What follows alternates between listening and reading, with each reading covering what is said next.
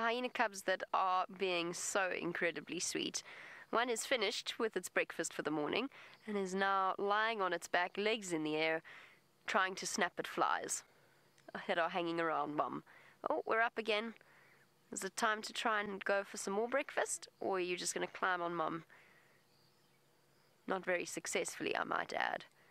Oh, shame. And the fly's biting you, little one. They're all stable flies. And I know exactly what that feels like. It's so itchy when they initially bite you. Shame.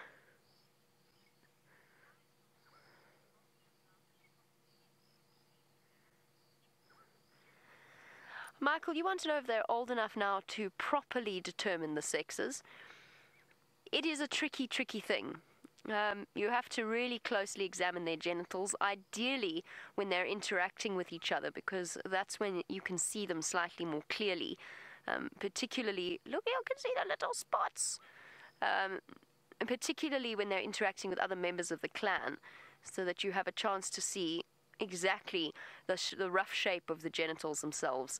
Yes, they're old enough to try and determine. However, we could so easily make a mistake that I'm hesitant to do it. I really am. You can also watch their behavior towards each other. So far, they're sort of playing with each other. The one on top seems to be slightly more dominant than the one below. But to be completely honest with you, it's such a risk. And as we've recently seen, sometimes a case of mistaken hyena sexing does occur. Ask Ribbon all about it. Roll over. You just want to go and rub that stomach. Not that I ever would, of course, because I actually quite like having all my fingers. I prefer not to have them chomped by a little hyena cub. So I'm hesitant to try and sex them right now. And good morning to Kate, who would like to know how many cubs does a hyena usually have. Maximum 2, quite often 1, but generally we've seen that they seem to be able to produce 2 healthy cubs within this clan. It depends. Oh, getting so brave. Oh, that was very Cape Townian. Getting so brave and wandering out into the grasses. I don't know where that came from. It depends very much. I think actually a lot of the time when we see just one hyena cub, it's because the second has died during the birthing process, because it's actually really difficult for female hyena to give birth, and often for first-time mothers they don't manage it. It's quite common for them to lose both cubs during the labor process because it just takes too long with their somewhat modified genitalia. Look at you, you're so cute.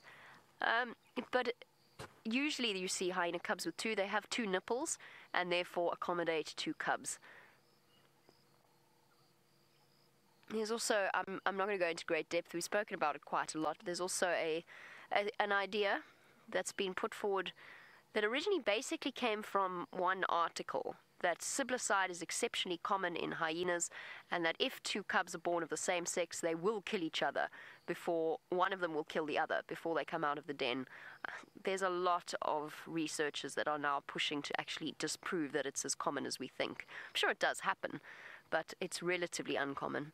It's also relatively common for hyenas to, not relatively common, sorry, it also does occur that other females of a hyena clan could kill the cubs of another one, particularly a low-ranking female, if they get to be overly rough with their own cubs.